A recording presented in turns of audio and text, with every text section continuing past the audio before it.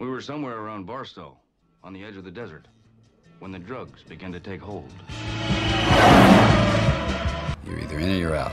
Right now. I want to gamble.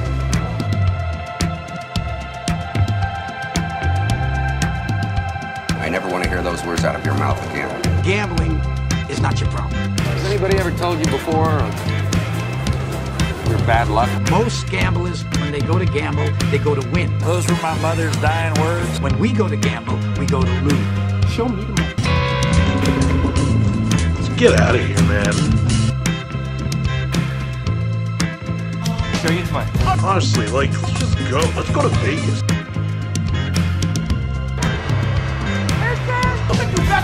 Jerry, I want you to say what you would mean it, brother. Show me the money!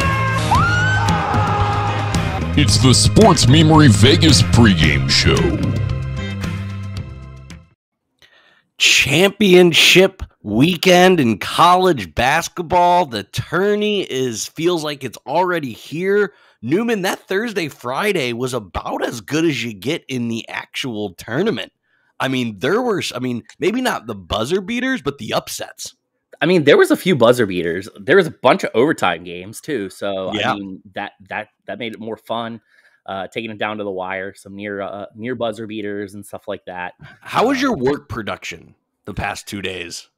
I mean, I definitely had to stay focused, but I had a second monitor off to the side that had the games going. And so honestly, the hardest part was like flipping back and forth between games. There's so many. I was not prepared instead of my TV. Totally. IU played at 11:30 the past 2 days. Let me tell you, I was super productive from about 7:30 to 11:30. Hopefully my boss isn't watching because I did not do a whole lot of work from about 12 to 5 the past 2 days. And I certainly won't be doing it again. The Hoosiers somehow find their way back into the tournament for the first time in over a half a decade. We'll talk about that game later, but is Texas A&M and Indiana kind of the story of the week so far? Definitely up there in terms of stories that are going. Those are two of the teams that are, really pushing in. Both teams were out and making good runs. Both teams were out before Thursday. Yeah, for sure. So wild. We're going to cover, like we always do, we're going to cover college basketball, NHL, NBA today.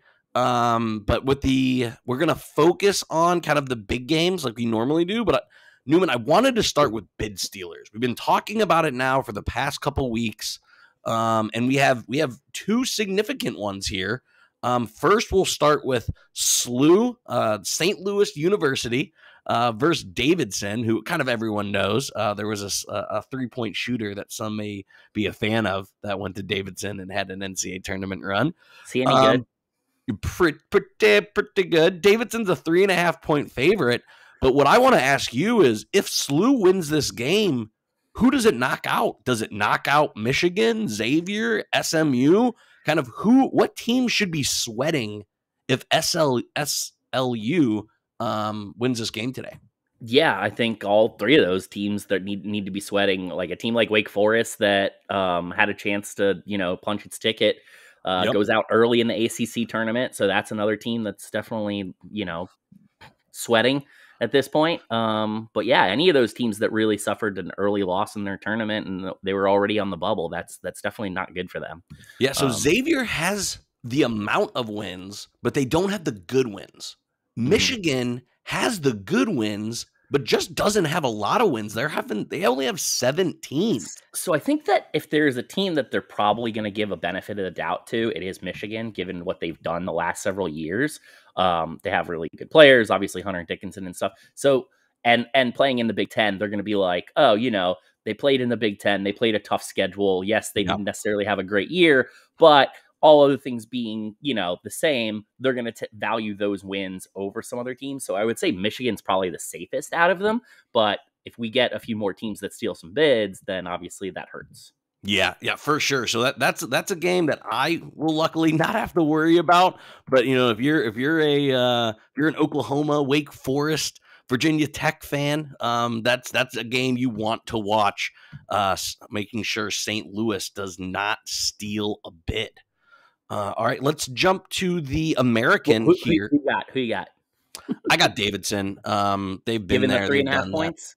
3.5 points. Yeah, I'm going to take the favorite here, mostly because I'm not rooting for chaos. I kind of want things to be nice and smooth. Oh, says the guy who went to Indiana. Yeah, I think that Davidson's probably going to wind up pulling this game out. They're just so well coached. Their coach's been there for a long time. Obviously, knows what he's doing. Has done a really good job for years. Yep. So that's one of those where there's a reason they're in already, and they're not sweating it out. But they're definitely going to be well coached. Winning a bunch of games in these tournaments can become very heavy and emotionally draining. And at some point, a team like SLU, the luck runs out. So yeah. Yep, yeah, the Cinderella slipper may or may not fall off. Davidson's an 11 seed right now by Lenardi. I mean, when you say comfortable, Davidson's not worried about this game, which, that's either a good thing or a bad thing, depending on which way you look at it. But yeah, we're both on the Davidson side. All right, let's jump to the American. We have two teams. Memphis firmly in. A month ago, Memphis was horrible. But Memphis has been one of the best teams in the past month. They went from on the bubble to potentially out to it. They're an 8 seed in Lenardi's most recent. And SMU is right on the bubble. They are there as one of the last 4 in. They need to win to get in, right, Newman? Probably. Because they could get pushed out by somebody else stealing a bid too if you're the last 4 in and you don't take care of business yourself. But Memphis is just ultra talented, right? Like they recruit at a super high level, especially for the AAC conference they play in. They're one of the higher ranked teams in recruiting. Insert SMU recruiting joke. Yeah, well, I mean, yes, sure. They play in Dallas, but that what's king in Texas? Football, right? So, I mean, most of their athletes are probably not playing a lot of basketball in general. And then, I don't know, to me, SMU's just, they haven't taken that NIL. It's a sleeping giant, but they haven't awoken yet, as far as I'm concerned. Yeah. So, in this respect, I'm going to lean Memphis because they are way more talented, even though, I don't necessarily think that Anthony Hardaway is that great of a coach. No. No, they are not. I'm taking Memphis too. Again, they're just playing really, really well. And like I said, SMU is a desperate team. But I mean, you just talked about it with Michigan. I mean, if it happens every year to the poor mid majors, I mean, if SMU is getting compared to Michigan, Xavier, Oklahoma, Wake Forest, I think the big conferences and the big team names are going to get the bid over SMU. So, sorry, SLU. Sorry, SMU. I don't see either one of you getting into the tournament. Not today. Not this year. All right, let's move down to the SEC tournament down in Tampa. How's the vibe been for the SEC tournament? Has it been a good turnout? Is that a normal location for the SEC tournament? So it is going to be there. It's there this year, and then it is going to be in Nashville till 2035. So no, not a typical location for the SEC basketball tournament. But it has been down here before occasionally. The ACC pops in once in a while, and the SEC because it's a great location. Obviously, it's spring break time, so and it's in Amalie, right? It's in the hockey. Yes, yes. So, I mean, that facility has done a lot of, no, I mean, it won't be that cold. They don't have to keep it as cold without the ice being there. But also, I mean, I don't think it's that cold to begin with when you're in there hanging out. So, I mean, to me, I would much rather them keep it that cold because it'll be nice and comfortable for, all the fans. Obviously, the on ice or on the court temperature does not need to be that cold, though. But anyway. Yeah, I was setting up as a very bad joke because Texas A&M has been holding teams to frigid shooting percentages. Texas A&M has made this run with defense. So this is going to be a theme throughout today. We have a little bit of a strength versus strength. Arkansas can light it up. It starts with J.D. Note, followed by Jalen Williams. Musselman likes to get out and run, likes to shoot a lot of threes. But Texas A&M has just been playing swarming defense. Do you think this defensive run continues for Buzz Williams and Texas A&M, or does Arkansas just shoot like they have been for the past 2 or 3 weeks? So this goes back to what I was talking about with the tired legs. I think that at some point for Texas A&M, that's going to catch up to them. And it's not like hard to keep running with Arkansas. That's a bad. And it's not like they're playing a team that's cold either, right? So yesterday they played a team that really hadn't played, earlier in the tournament. So they were, potentially a little bit, not loose, right? Yep. Well, now they are, and now Texas A&M's on day 3, right? So. Yep. This is the day that the legs start really coming into play here. A team like that could absolutely be tired in respect to that. And Arkansas is really good. I actually like Musselman quite a lot. And it's hard for me to see them being able to keep up the intensity that they have to play with in order to play that kind of defense for, another day here. So I'm probably going to pick against Texas A&M, and should they win, I'll pick against them tomorrow too. Yeah, Arkansas is really trying to play themselves up into that 3 line. Right now, they're a 4 seed. I think there's a huge difference in being a 3 and a 4 seed because you don't have to play that 4-5, which is always really tough in the second round. So I think Arkansas is going to be super motivated. I'm not pulling an upset here. 6.5 is a lot. 6 that seems to be kind of a theme up and down Vegas's board today. I think Texas A&M's defense does keep this close, but yeah, I'm with you on the tired legs and just the way Arkansas plays. It's a bad matchup for Texas A&M doesn't have the studs they have had the past few years, and I think Arkansas gets into the final tomorrow. And you think they cover, right? I think they cover. Yep. Yeah, but I think it's a super good line. Like that's tough. I do think this is probably a 7 to 8 point game. All right, let's stay in the SEC to not the best game of the day, even though we got a border war in Tampa. Number 5, Kentucky playing number 9, Tennessee. These teams have split this year. Kentucky won in Rupp. Tennessee won in Knoxville. How do you see this game playing? Because Kentucky can turn it on, but then they can kind of turn it off. I'm worried about the Wildcats a little bit. I'm not. They almost blew it against Vanderbilt. Yeah, but I think Vanderbilt's good, like underratedly good. Yeah, Scottie Pippen Jr. Is a stud, and they definitely schemed it up and played with a lot of intensity in that game, understanding what's on the line. I don't think Tennessee has as much on the line. They're firmly in the tournament. This is really just comes down to, who's got the better players and who's got more desire. Kentucky's finally healthy, completely healthy. They haven't been several other matchups with Wheeler and Ty Thompson missing some games and stuff like that. Oscar playing great in front of his mom, who, got to fly in. So I think Kentucky's going to be super motivated in this game. 2.5 points is not anything scary. I'm definitely going to take the better team here in Kentucky in regards to this game. But I'd expect both these teams to travel pretty well.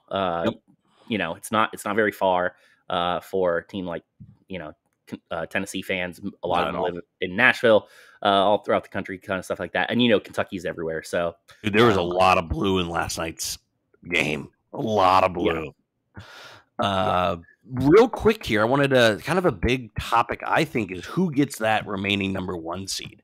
I think Arizona's probably locked in. Gonzaga's locked in. Kansas is locked in. But with Baylor losing, it's kind of Duke or Kentucky who gets that last 1 seed. I'd lean Kentucky, but what about you? I'd lean Kentucky too, especially if they, take care of business.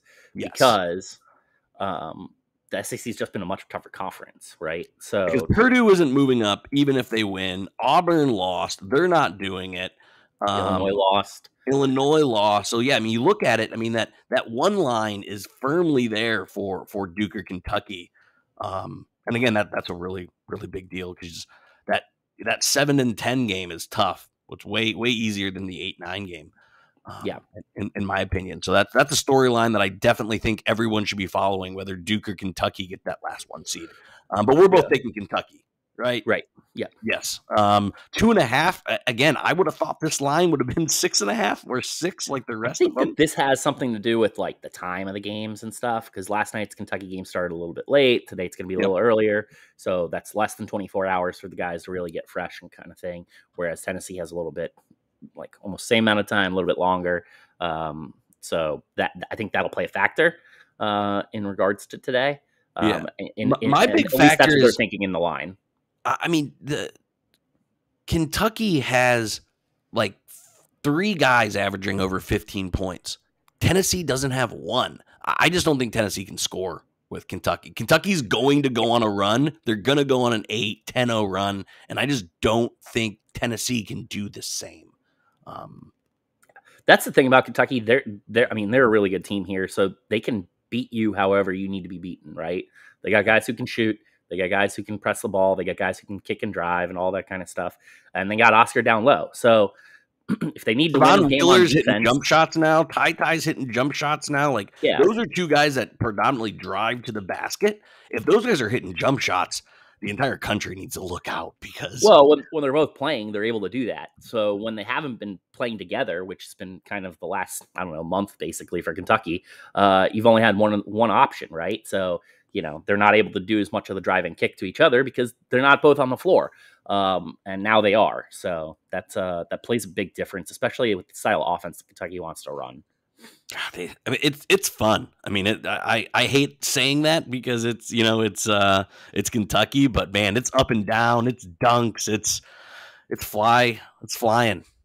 Yeah, I mean, like the last night's game against Vanderbilt, I thought Vanderbilt just played well, and that was why they were in the game. I didn't think Kentucky played poorly in any shape or form. You know what I mean? Defense is sometimes optional for the Wildcats. Sometimes. Yeah, but it wasn't last night.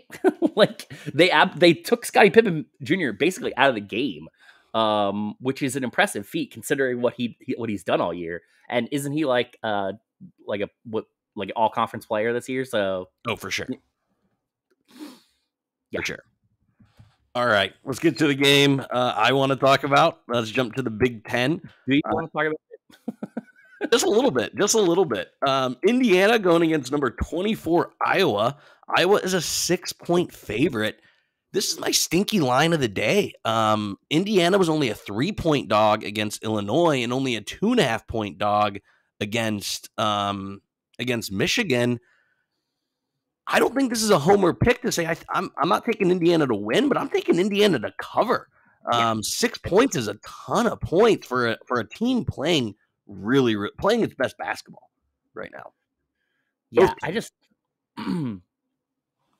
Iowa can really shoot the 3. They're live by the 3, die by the 3 kind of team at this point. Yep. And I don't know that that's going to continue to play out that great here.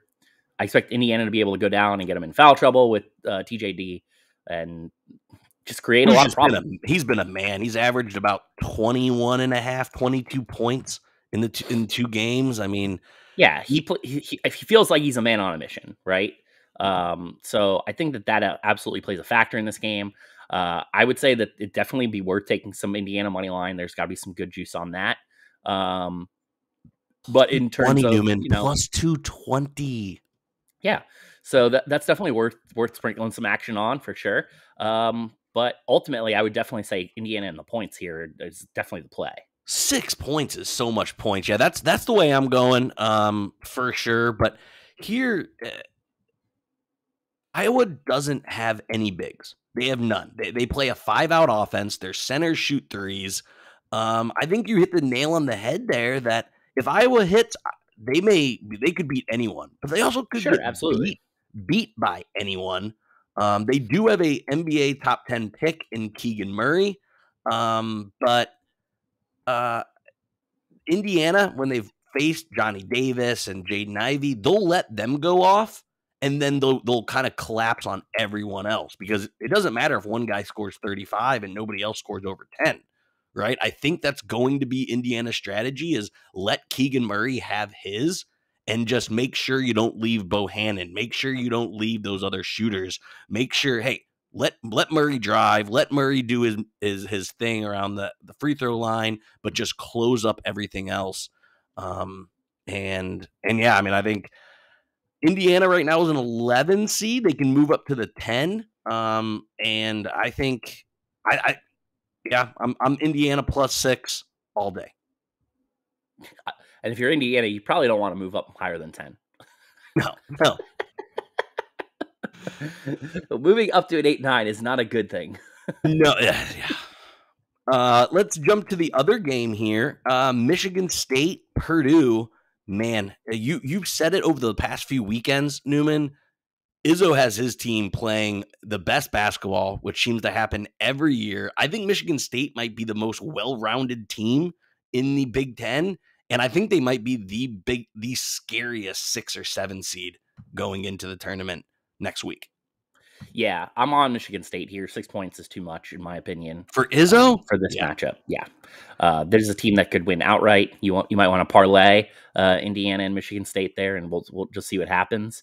I mean, that's got to be some good juice. You don't have to put a lot down in order to take that.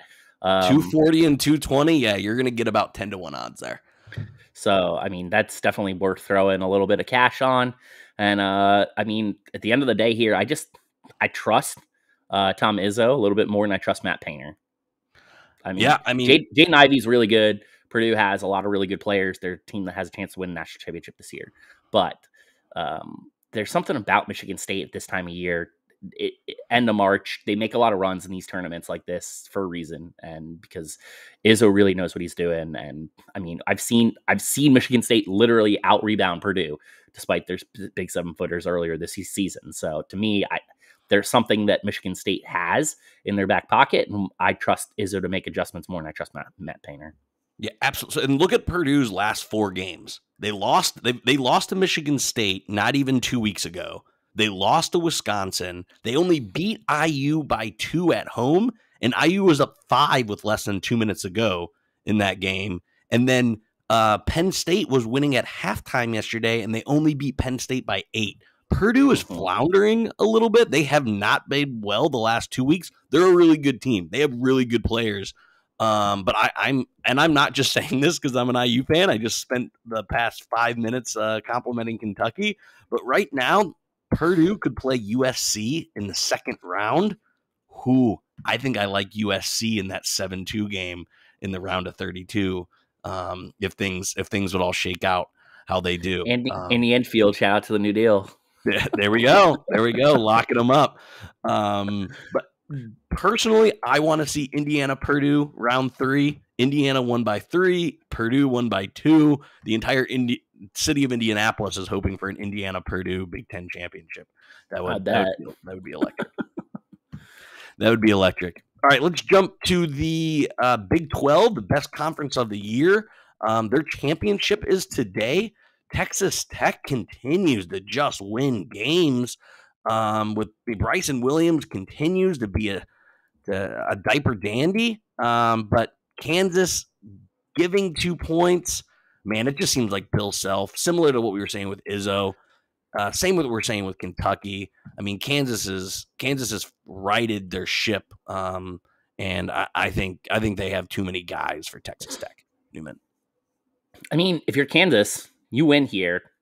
Duke and Kentucky lose. You know, maybe you have a chance at that 1 seed. But they're already a 1 seed in Lunardi's. They're already a 1. Yeah, I mean, I don't know that that's a done deal for sure, but certainly a possibility. And you got to take care of business here. You lose this game, and that may affect that. They have the best player. Their coach has been doing it for a long time for a reason. But Texas Tech is no slouch. This is a really close little game here. And I expect it to be that close. So, I mean, I'm on Kansas as a 1-bucket game. Yeah, I'm on Kansas here because it's basically just a money line pick here. But honestly, Texas Tech has maybe more better players, but I trust Kansas a little bit more because they have the best player. So if I'm going to call out Purdue, I kind of got to call out Texas Tech. Their 4 of last 5 games, they lost to TCU. They barely escaped Kansas State. They lose to Oklahoma State. and they only beat Oklahoma by 1 last night. So, like, Texas Tech isn't playing great basketball right now. They're a good team. They have been all year. They've been probably one of the most shocking stories with a new coach, Mark Adams, if I'm correct there. They're a great story, but they're not playing good basketball. And give me the best player on the court with Kansas. Yeah. All right. It wouldn't be this show if we didn't talk Big East basketball. My Creighton Blue Jays, I wrote them off as dead, Newman. I thought that they lost their bet. They lost Nebhard. I thought they were done. They've solidified their place in the tournament, and they're playing for a Big East championship in Madison Square Garden. Can they pull the upset today? I don't think so, but I think that if they cover. Really? Yeah. No. Did you watch any of that Villanova game last night? Villanova UConn? I did not. Man, that Villanova was really, really good down the stretch. They only won by 3, but they looked so good. UConn. How many points did they win by? They only won by 3, but UConn hit some incredible shots. Yeah, Creighton can shoot though. Yeah, like, I mean, that's what they do. They've scored 85 and 74 in this tournament, so the NBA arena certainly has not affected their shots whatsoever. People love to shoot in New York there. And New York loves shooters. But no, I have to continue to fade my Blue Jays. It hurts my soul. Is this the first game we're disagreeing on, by the way? I think it is. Might be. It might be. But okay, you're picking Creighton. I'm picking Villanova. I'm taking Creighton in the points. Yes. Yeah. But no, I think Connor Gillespie, man, he's just so solid. That's what marches. He literally came back for this. There's no way he's not winning. I'm not saying they're not going to win the game. I'm not saying they're not going to win. I'm just saying they're not going to cover. we will see. We will see. Jay Wright again. No offense to Coach McDermott for Creighton. I love his scheme. I love him as a coach. But give me Villanova, despite kind of a big line for a final. All right, let's jump to ACC. Your neck of the woods there. Virginia Tech, kind of similar to Indiana, kind of similar to Texas A&M. No one even thought Virginia Tech would be in the conversation, yet they storm all the way to the ACC final against Duke, who just is scoring about 1 million points a game. Can Virginia Tech, because they still got to win to get in.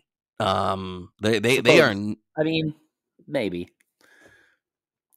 Right now, Lenardi has them as first team out. Again, they need to be a team watching for those bid stealers. They're going to be watching TV all day of SLU and SMU. I think they get blown out. I think this is they won by double digits earlier in the year. Duke is just on a roll, Newman. I know you hate to say it, but they're on a roll. I don't know that they get blown out. I think that Duke can cover the 6. I feel like they're playing like they're on a mission. Yep. After last night's game, they interviewed what's his name, Banchero, and they asked who do you want to play in the final, and most of the time players are just like, oh, we're just going to focus on ourselves, blah blah blah. You know, the whole cliche shit. He goes, no, we want North Carolina. Yep. Well, unfortunately, you're not going to get North Carolina. You get Virginia Tech, and I don't know if Virginia Tech's going to take that as a slight because it's not really aimed at them. It's aimed at North Carolina. They wanted to avenge the loss that North Carolina handed out to Coach K and Duke on his last time at Cameron. But Duke's super motivated, like you said. They're playing for a lot. They have a chance to get a 1 seed here. Virginia Tech's been playing multiple days in this tournament. They didn't have either bye, I don't think. So yeah, talk about tired legs. I mean, you brought it up in the Arkansas Texas A&M game. Duke is going to run. I don't think Virginia Tech has the athletes or the legs under them. And the thing is, Duke, in order to play Duke, in order to beat Duke, you got to get to 70, 75 points. Yep. Minimum, right? Sometimes you got to get to 80 or 90. And I just don't see Virginia Tech being able to score at that rate. Duke can throw a lot of different defenses at you. Not that Virginia Tech's coach isn't able to handle that and stuff, but it's just going to, slow the game down a little bit on that end of the court. And they're just too efficient offensively. So I'm on Duke here. I think they definitely are going to cover that 6 points. And I mean, we'll see if they get I mean, they very well may give Duke the number 1 seed just because it's Coach K's last year and all that stuff. And it'll play in. Yeah, it'll play in. Yeah. All right. Despite the fact that Coach K is honestly does a lot of abominable shit. Tell us how you really feel. All right. I saved my upset special for the last game of the day, the Pac-12 championship. Number 13 UCLA playing number 2 Arizona. UCLA beat Arizona by 13. They split. Each team won their home game.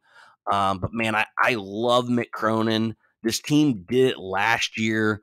I think it's one of those. They've been there. They did that. It doesn't have the juice Michigan State and Indiana does. This is only plus 105. I mean, this is almost a pick 'em. But give me UCLA just because they have the players that did it. They have the coach that did it. And Arizona, I'm not ready to call them a pretender, but man, they kind of let you down in the biggest games. Why do you like Mick Cronin so much? Is it the Napoleon syndrome that he's got going on? I don't know. He was great at Cincinnati. He's just a really good coach. I wanted him to come to IU. I mean, I don't get the antics on the sideline. All the little animations that he has going on, like for no reason. It's super annoying to watch a game because they literally just animated guy. They literally just focus on him the whole time, and I'm like, come on, really? We don't care. We're watching the basketball game. We don't need to see what Mick Cronin's doing every 10 minutes, whether he's picking his nose or yelling at refs, whatever he's doing. Anyway, so I'm just going to take the other side of this because it is a 1-point game, so why not? I mean, obviously UCLA is capable of deep turning runs. We saw them make it to the Final Four last year, but Arizona, like they're the number 1 seed in this conference for. Number 1 seed in the tournament right now. They're another team. If they lose, does Duke, does Kentucky? I mean, again, I don't remember there being this much potential movement on the 1 line in past tournaments. Yeah.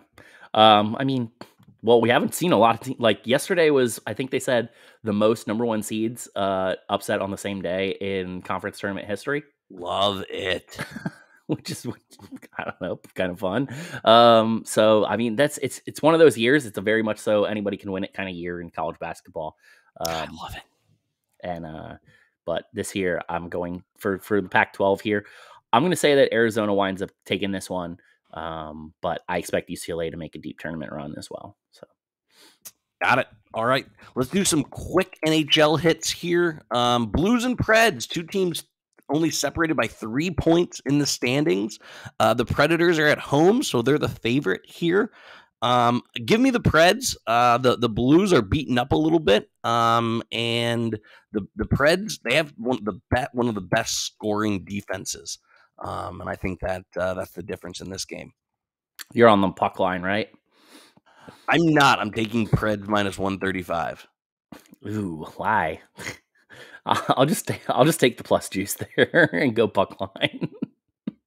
Here we go. Let's move down to an East-West game. To me, the thing about the puck line is like an empty netter is always possible, and that shifts it. That shifts it in your favor. And it's just I'll take the chances that's going to hit, and I'll take that plus money. Like why bet 135 there for? I think this might go to overtime. This might be a. It might. Haven't the Blues played a bunch of games this week, like on the road and stuff too? So yeah, this is their. That's not great game this week. Like Tuesday, Thursday, Saturday. Yeah. Rangers versus Stars. I'm pulling for Dallas simply because the Penguins are charging against the Rangers in the standings. The Rangers have lost 2 in a row, and the Stars have won 3 of 4. I am taking the puck line on this one. Plus 200 is phenomenal for a home team against a team that's on a little bit of a schneid. Are you with me here on the puck line? No. No, the Rangers are good. The Rangers are really good. Their goalies played awesome this year. So I'm going to take the plus juice on them getting the money line. There we go. I hate you. I'll let you talk about this next one. Your Lightning are road favorites going into a desperate Edmonton team. They've lost 3 of 4 and have fallen out of the playoffs. Do the Lightning win against Edmonton today? They've already lost 2 games this week. The Lightning have and they've gotten kind of blown out a little bit.